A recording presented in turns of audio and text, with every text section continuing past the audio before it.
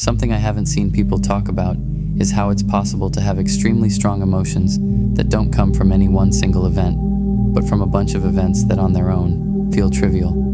So, you feel like you're in a bad mood for no reason, because you can't think of any single inciting incident that feels proportionate to the intensity of the feelings you're experiencing. You're actually feeling the emotional strain of 1,000 minor events stacked on top of each other. Your feelings are valid. You aren't feeling upset for no reason.